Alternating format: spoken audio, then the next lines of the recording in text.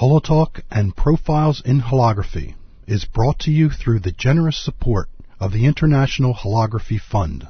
For more information, visit their website at holographyfund.org.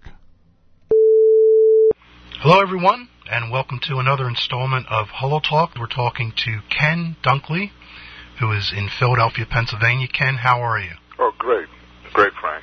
It's good to finally have you on the show. Yeah, same, actually. I know we did a trip together over the summer, and many of the things that we'll talk about we probably discussed already on the trip. So it'll probably be review for you, but there's a lot of listeners out there that will be listening to this, and it'll be new to them. Okay, all right. Why don't we start off with having you tell the listeners about how you got involved with holography. I know one of your most famous holograms, and I know it's not your only hologram, but certainly the hologram that you will always be remembered for, Thoughts, was made while I was still in high school. But how did you get involved with holography leading up to making Thoughts? Let's see. Leading up to Thoughts, I was, I saw myself as a photographer. I always carried a camera, and did quite a bit of shooting, actually. I think I had gotten to the point where I was, considered myself a sub-professional, and actually knew professionals at that time who were, shooting professionally at studios in Manhattan, and of course I was always studying physics at that time. Were you originally from Philadelphia? I'm originally from Brooklyn, New York. Brooklyn, New York, okay. Went to school, high school in Harron High School in Manhattan, and spent a lot of time in Manhattan as a youngster after school. Of course, eventually wound up at New York University, studying aeronautical engineering, and I was really into aeronautical engineering, mainly because I had worked with model airplanes since I can remember, probably about 7, 8 years old. I started building model airplanes and just continued to build them actually all through, regular school and then high school. I also, built model airplanes. I got into cameras through my brother, who started with cameras. I started with my older brother, so I started with cameras behind him. And so that worked out very well for me. It worked out very well. There are a lot of side stories along the way, and I thought I'm leaving them out as to why I did photography, because I had a terrible memory, and I always looked at a camera as my external memory. I see. My onboard external memory, so to speak. And your background is in physics, is that correct? My background is physics because I did 3 years of aeronautical engineering and and then got into physics, and the quantum theory really bugged the hell out of me. It really bugged me, that the thought that a so-called particle can go through two apertures at the same time, et cetera, et cetera. The quantum hypothesis, so to speak, really threw me. And a friend, Harry Kamada, and myself, we decided, hey, let's get into some real stuff. So we left the aero department, went into the physics department. I see. And never looked back, actually. Where was Thoughts made? Thoughts was made at New York University, 1970, the summer of 73. Was it a holography lab that was being used for research or for art? Henry Stroke was my advisor, Professor Stroke. It was a spectroscopic laboratory. They had a huge spectrometer. Typically a spectrometer is a little box, maybe 2 feet by 3 feet. Well, this spectrometer was like 25 feet long, 15, 20 feet wide. And it sat, it was specially constructed with concrete columns going 30 feet into the ground, supporting granite tables that supported these huge spectroscopic mirrors. Okay, and they bounced the beam. Then they would take I forget what sauce they used. They used to use various sauces, but they used over the years they did very detailed, hyperfine structure. to look at very small energy levels in certain materials. And they brought me in, and they said, Ken, we have the if you go inside the spectroscopic room, inside, so it's like inside a spectrometer, and if you can set up a hologram on the first table, actually it said you should be able to set up a hologram on the first table because those tables are perfectly flat and steady. Yeah, right. We found out years later they weren't, but that's still another story. Is that where you did your experiments as far as drift with air currents? My drift experiments came out later, much later, actually, when I was with Princeton Applied Research. Okay. That was I was with Princeton Applied Research from 76 to 86, a 10-year stretch. Mm-hmm. And during that time, I had the opportunity to travel across the Delaware Valley and monitor everybody's laboratory. I got a seismic accelerometer, seismic detector, and I sampled, literally, I had customers, I had all these customers, like Bell Laboratories, I had customers at Princeton, at Princeton University, I had customers at the Princeton Applied Physics Labs, I had customers all over the place, in Philadelphia, whatever. So I actually went around sampling the optical tables of numerous customers and got some idea. And all of this came out of the fact that I was able to create thoughts without isolation. Thoughts was created with zero isolation. No kidding. Yeah. I did not know that. Okay. Presumably it was because when I did it, well, all of my holograms up at the New York University, we were all under the assumption that place was peculiar because, number one, it's the highest point in the Bronx. It's the highest point in New York City, excuse me. Okay. In fact, there's a statue that says so as much. That says because somehow the British troops that came down from somewhere actually came through University Heights, where my lab was. So they built this laboratory at the highest point in New York City, and that we thought was hollowed ground in terms of stability. That was bull. We found out on more than one occasion that place was no more stable than any other place. And the fact that I was able to make that hologram with no isolation worried the hell out of me because I couldn't because I always thought I assumed that it was because this place was special. But then, of course, I measured it, and it wasn't. Isn't that something? Yeah, it wasn't. Now, let me let people know, because I'll have a photo of it on the HoloTalk webpage. Okay, great.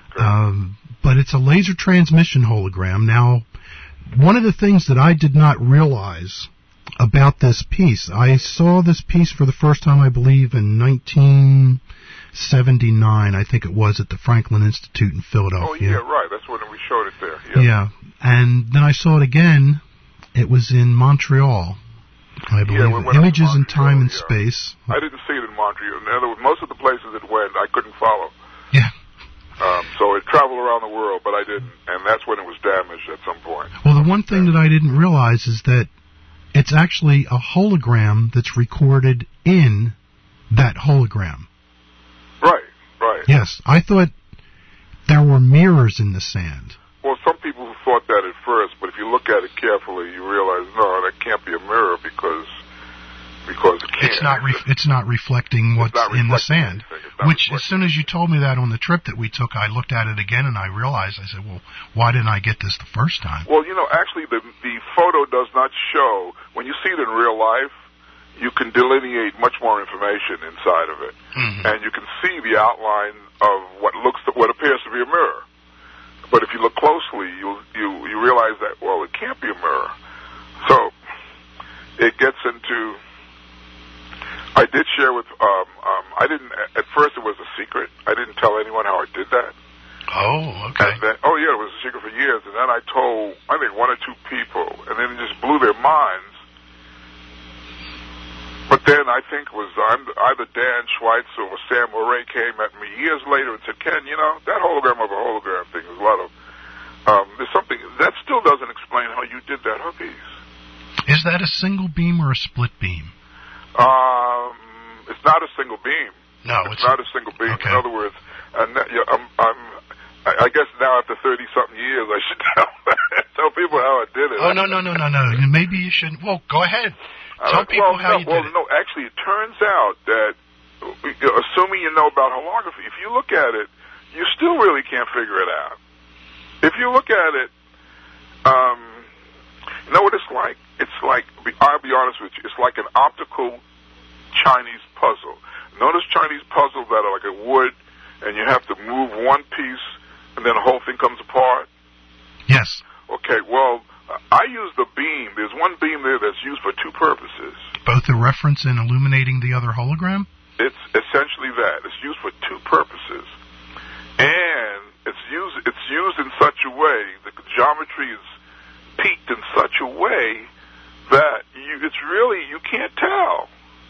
And at some point, if you know about holography and you figure it's got to be this, it's got to be that, you cannot figure out it because another thing has to do with the movement of time through the piece.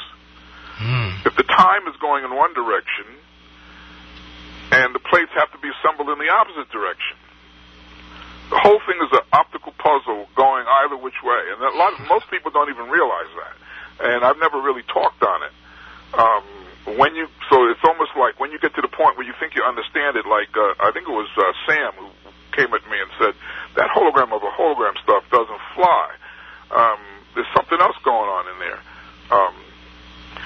And he was the one that sort of said, yeah, it's really tricky that, because time is flowing in two different directions within the piece. And they're at odds with each other. How you have to build it and how the motion of the flow of the image, you look at it, wait a minute, and so you're really stuck, Yes. So it confuses me sometimes. Well, it amazes. Let me put it this way: it actually amazes me when I got to that point when I put it down momentarily, because it was never ever finished. People don't realize that the idea was to have a series of 20 plates in a spiral. Oh, I see. In a visual spiral. And what happened was, I ran into a bump in the road. I was supposed to knock this thing out, boom, boom, boom, boom, because I had prepared years for this. I had prepared for years, setting up everything that I needed to do a series of pieces. And the first portion of it went so great, so fast, and the holograms were grade A, super duper, brilliant quality. But actually, Thoughts itself is not a grade A hologram, it's grade B. Why do you say that? Well, because it is. Because the thing that I was doing all along worked beautiful. And what happened was, all of a sudden, I could not get a steady exposure on what I had been doing right along. Okay? And I actually worked 2 months on one plate to get the right exposure. It would not. And then my advisor walked through the door. Henry walked through the door and said, "What have you done?" Well, he always goes to France, actually, on a sabbatical. And he walked through the door thinking I had finished, I'd come close to finishing this thesis, which I had expanded well beyond, beyond the point. I was doing all of this image smoothing. I created this rotating, sequential process that presented images, 3 images to the eye at a very high rate to smooth it. I had done all these great things, and Henry thought I put a wrap on this thing. And I walked in, and I said, Henry, I got good news and bad news. The bad news was I didn't finish it. I didn't even touch it. The good news was I had this piece. Well, Henry looked at this piece for like 5 seconds and said, "Well, what else are you doing here?" It didn't register within his consciousness, and I knew I was in trouble. Not serious trouble, but yeah. But it was just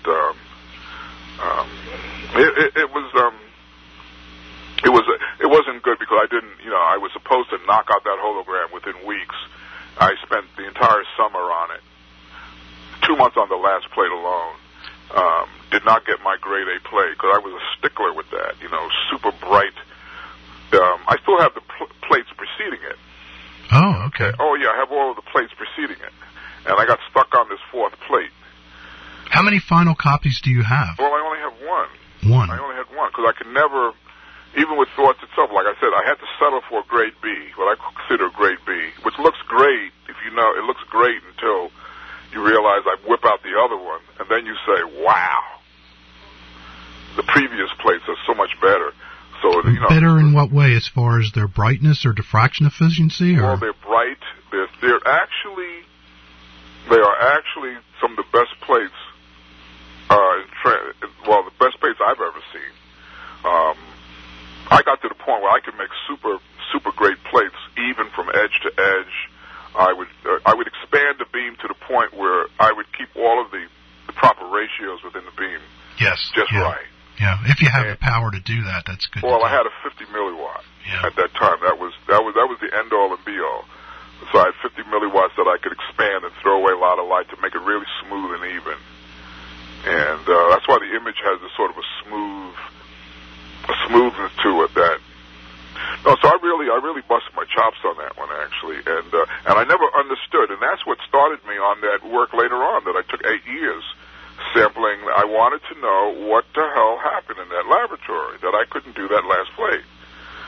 And that got me into, the vibration, and so I spent 8 years essentially doing interferometric stability tests and vibration tests simultaneously at all these different places, and did that paper, and finally wrote that paper. Actually, I wrote the paper. It was bounced by Applied Physics. Oh. They bounced it. I wrote it, believe it or not, I wrote it 20 years before I finally submitted it. Would you believe that? Yeah. And where was it finally published? I wrote it in the 80s. Where could listeners find it? Well, I finally, I wrote it in the 80s. I sent it to, I think it was Applied Physics so-and-so, Real Optics, Optics really, and they looked at it and they said, well, two things. One, we don't believe you. And two, we don't understand you. Well, so could you write an additional tutorial to the paper, which would explain the vibration part of it, since you sent it to an optics journal and you did vibration. That they didn't feel that was kosher, and I said to hell with that, and I just left the paper. The paper was perfect. It was a perfect paper in my mind. It didn't really need to be touched, and so I just went on. And so many years later, because the results were astounding. The results said that the ground, that most holographers work in a worsened environment than the floor that they're operating on. They build the inner tube tables. I sampled inner tube tables. I created a model of an inner tube table that seemed to, I was able to verify it theoretically, and it simply said that once you set up an inner tube table, your results were actually worse than the floor. And you can easily test it. You can test it within 20 minutes. See, the whole thing. So all of these years, holographers have been building these tables, and they're making the situation worse. If they just get on the floor, the concrete floor that they're putting the tables on top of, they would get much better results. But no kidding. Life is really strange in that way. That is very strange. Yeah. So anyway, I shared it with Steve Benton one day, and that blew his. He said, "Ken, you got to publish this paper. You got to publish." So he urged me to publish the paper, and the paper was published, and I'm glad I did. I'm glad I got, I'm glad the paper was published with someone who could understand it. I guess I sent it to the wrong group of scientists, and So the whole drift of what you were trying to convey, if you'll pardon the pun, was the fact that air currents are more damaging to your holographic setup than vibration. Air currents were the culprit. Air currents, something that I wasn't focused on when I did Thoughts. Gee, Thoughts was made in a room with no table cover. Oh God, what? Who knew about table covers? And we knew to keep quiet. We knew to don't move. We knew to let things settle. We knew to do all these things, but it turns out that those people who worked on the table covers were a lot smarter period. And table. I found that commercial tables worked fabulously. They were fabulous. Oh, they're okay, but it's your typical hobbyist table on the inner tubes that makes the problem. The inner tube tables were killing us, but we didn't realize it. We were, we were actually worsening the situation, and still coming out with holograms, thank God. So, what if the inner tubes were removed? Are the inner tubes the only culprit? I mean, it's difficult for people to get down on the floor. You get better stability, but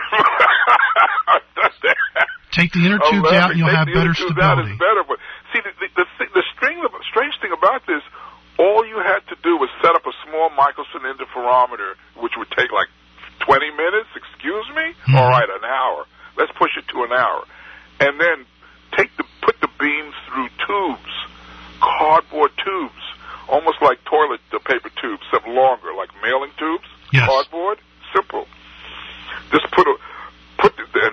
and once you did that with the tubes on and with the morph, then you realize what your problem was. What if you have a long throw after the beam is diverged, say through the spatial filter or something? How do you cover that? It turns out after it reaches the combining mirror, and ask your question again. I'm sorry. The beam travels around a table, so let's say we're sending them through the long tubes. Well, I'm just talking about the test. In other words, okay. Let's say we just set up a pure Michelson. We're not expanding the beams. You could, but you just basically have bare beams. Okay. Okay. You have your Michelson with bare beams, whatever.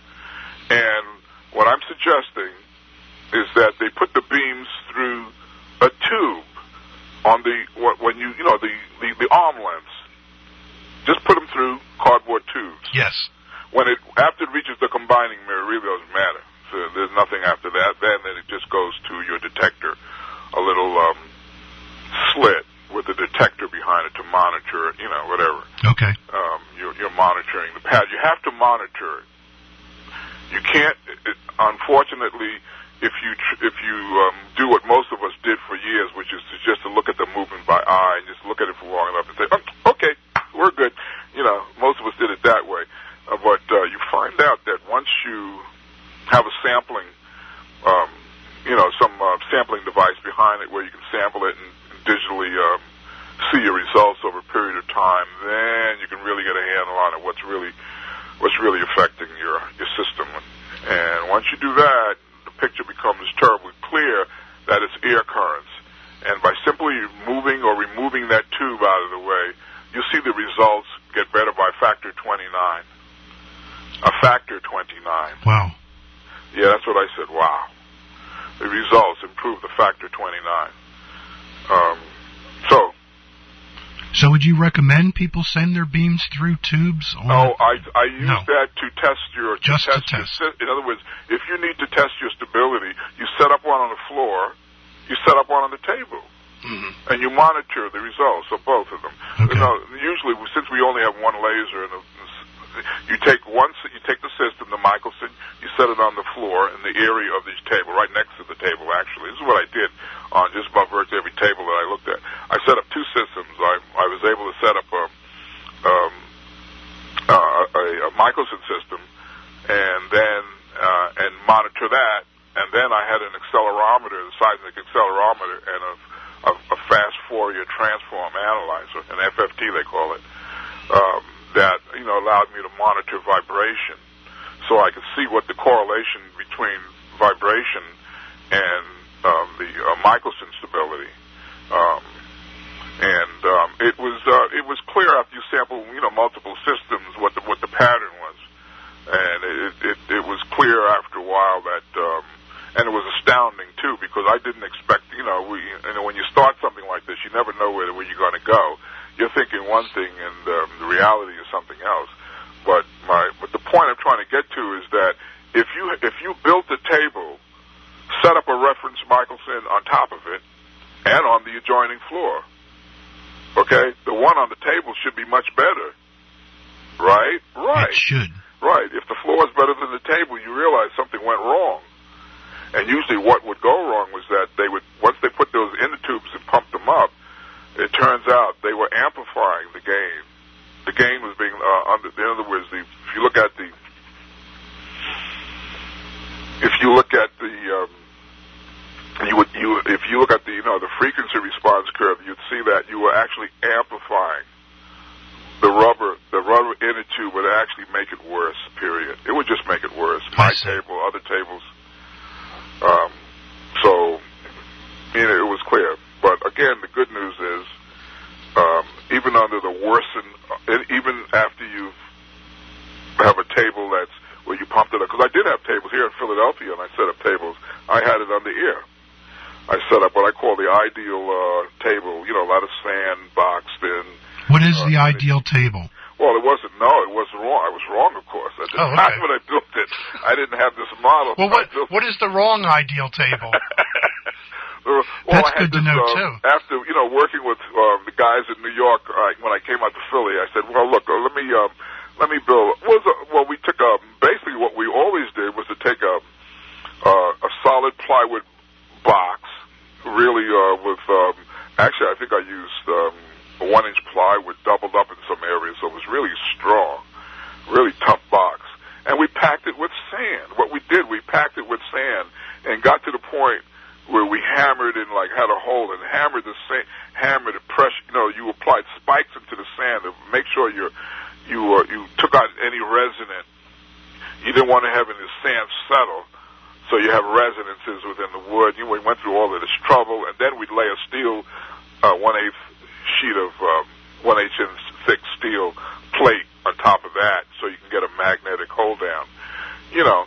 We did. Then you tried to make it level as best you could. Yeah. Through all of that. And then, of course, you put 4 inner tubes under it, sometimes 5, 4 in the corners and 1 in the center. Sometimes, I forget what I did, just 4 in the corners of 4 or 5, whatever. And, you put the inner tubes in there, and then you pumped it up. It's very, very low. Just raise it 2 inches off the ground or whatever. Just very shallow pump up. And that was it. And you were happy. Then you started making your holograms thinking you had the best system in the world. Not. Now, what would you have done to that system to make it better? To just take the inner tubes out? Actually, the way things go, it would have best just take the inner tubes out. And then you're right away, you will improve your stability. Well, Ken, I'm going to tell you something. I've had a table here since 1983. I'm going to take the inner tubes out. That's going to be my project over the holiday season. Try it. Not only, make sure, now remember the main thing, though. It's a one-time deal, because once I get these inner tubes out, I'm not going to be able to get them back in. Oh, well, just lower the air out of them till the whole system is settled down on the top. On top, yeah, because I always had slats under there. When I built my system, I built slats so that I could actually pump it down, take it down to nothing, and still have the tubes sit there, so you could just pump them back up. Mm-hmm. But what I'm really saying is that it was the air currents that was really disturbing our system. Okay. More than anything else, it was air currents, and even more so. Cutting the air currents. Yeah, it's not vibration. In other words, vibration. Even though vibration is bad, that's not what gets you. So you're saying, by cutting the air currents, you're making more of an improvement than taking the inner tubes out. Oh, yeah. Well, maybe I'll leave the inner tubes in then. I'll leave the inner tubes in. Because I do all my baffling throughout the table. I do baffle work throughout the entire but some setup. People cover their entire table. Some people do. I don't have a cover. I never see. That was it. And of course, there were issues with covering your entire table because there always there was always one phenomenon I never got quite a handle on. I got to admit this. Certain things you look at and certain questions come. I found it was something that was real strange, and I needed another series of experiments to ever resolve it, and it was this. Okay,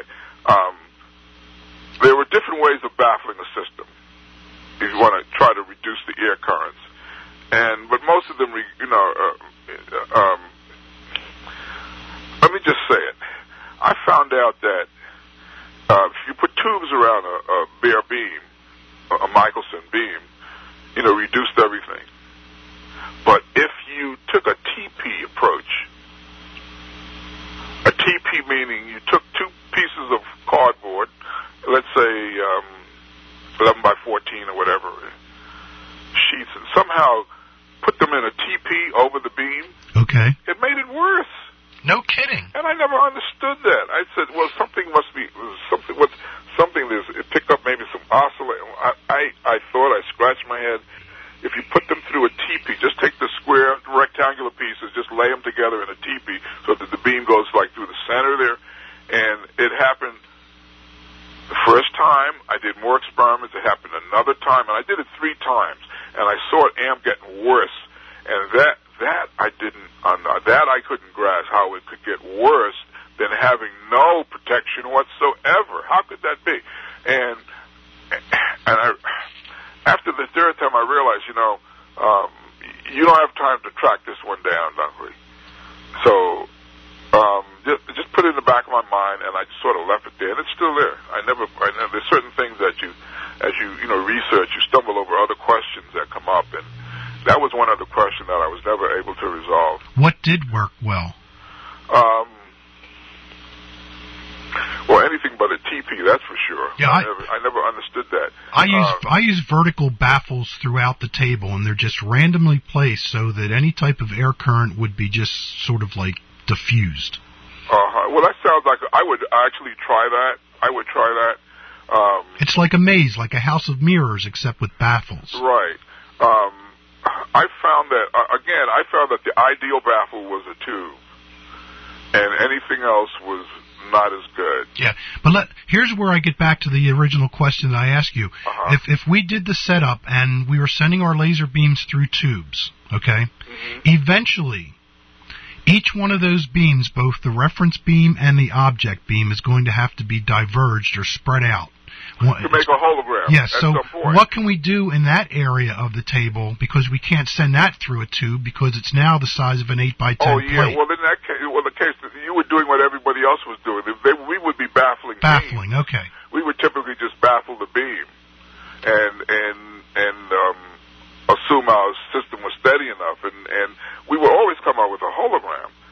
But the issue was stability. If you shot it again, if it's different than the first, then you shot it again.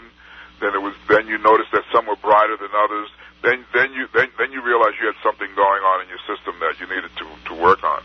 But those people who were sensitive enough to put in who were purchased. I say purchased. Notice I said purchased. Not only did they get a real optical table, such as like an NRC or something like that.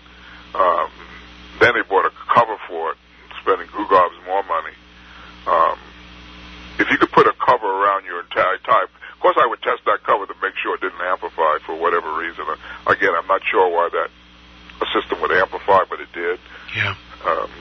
Well, I have 3 feet that goes around my table, so the room that my table is in really only has 3 feet of space around it.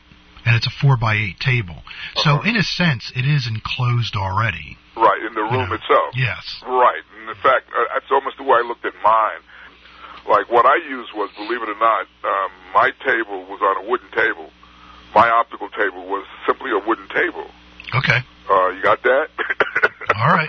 Wait a minute. What do you mean? It was a wooden table. Thoughts was built on a wooden table. It had 4-inch legs. 4-inch square legs, so they were thick. And that was a split beam setup done on that wooden table. Yeah, it was more than it was split and then split again. Isn't that amazing? I had 6 beams to do thoughts. See, there you go. You also did some other work more recently at the Holo Center in New York. Yeah, Dan had, Dan before he left. Crossed over. He brought me back to life. Actually, he said, "Ken, we're here, and if you ever have some ideas you want to crunch," which I did actually. I didn't think I'd ever get a chance to do them, and he invited me to submit a proposal. I did, and in 2000, we shot this piece that. A real stunning piece. And the piece, it's really a great piece because it's interactive. It represents what I call a scattered element composite hologram. What I call, that's something I stumbled over in 1974. This was one instance of a scattered element composite hologram, where you have the elements of the hologram are widely scattered, but they relate to each other optically. Elements in one are elements in another, and I had roughly 15 people in one and 15 people in the other, and they relate. And the observer is able to be a part of it. Oh, they stand on opposite sides of one another. Yeah, I think correct? I shared with you that there are two plates, and each observer looks through plates dead into each other's eyes, and also you see the people around. And of course, Dan is in one of those images. It's let me put it this way: I showed the piece in Atlanta at a large photographic exhibition. They invited me in. It took 3 days to set up. Mainly because I had to build a room. It took 2 days to build a room inside of this huge hallway in City Hall East in Atlanta. The piece went up, and it was the hit of the show, I'm told. So, a photographic show. So it was it's a very stimulating piece, and it's interactive. What is the size of the piece that you shot? Well, the basic plates, roughly 30 by 40 centimeter, maybe, or something like that. Oh no, they're much smaller. They're okay. What is it? 8 by 10? No, I'm trying to. There's some odd size because they trimmed it to. They're 13 by. Oh, okay. Yeah, they were using. They're 11 by 16, 11 by 13, something like that. There's some odd size because I had to trim it. There's some odd size. They're two plates. They're separated 20 inches apart, and when you look through either one of them with somebody else on the other side, you're very close to an individual, but you're not sure what the other person is seeing, and they're not sure what you're seeing. Yeah. But the whole thing is really a trip for both persons, and so it's. You've really covered both sides with holography, both the scientific and artistic. Yeah. Well, back then, I think, everybody felt, I think, in one way or another, that, you were at the start of a new medium, and you're really trying your best to define it. Everybody gave it their shot, whatever medium they were in at that time. I saw myself as laser, because I love the 3D. I mean, to filter it out, to me was like throwing away the baby with the bathwater. Mm-hmm. So, once we, depending on how much you filtered out, the effect to get white light or what have you, which was necessary. It was really hard to get a balance, but I like the balance that Rudy struck. Who was it? What was Rudy's last name? Burkhout. Yeah, Rudy Burkhout. Hi, Rudy, if you're there. Yeah, Rudy really, he struck a really perfect, a really nice balance between the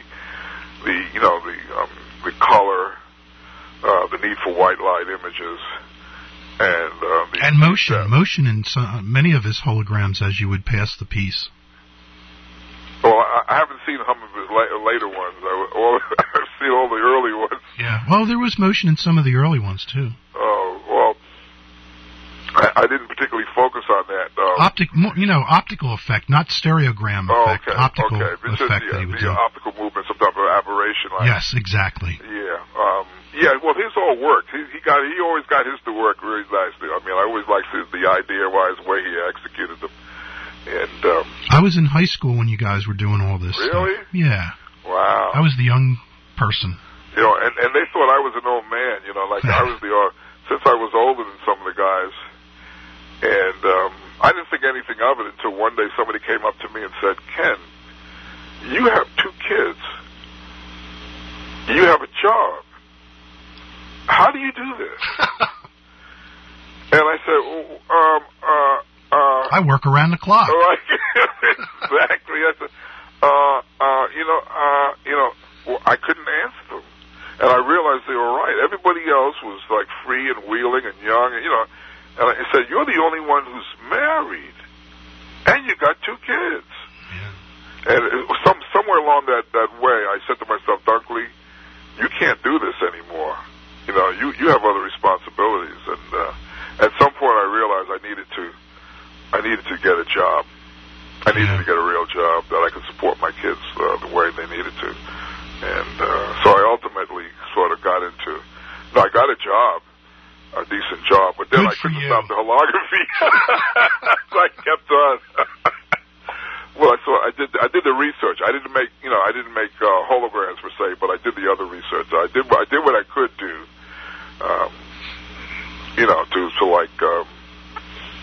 because I still had that fire burning inside of me.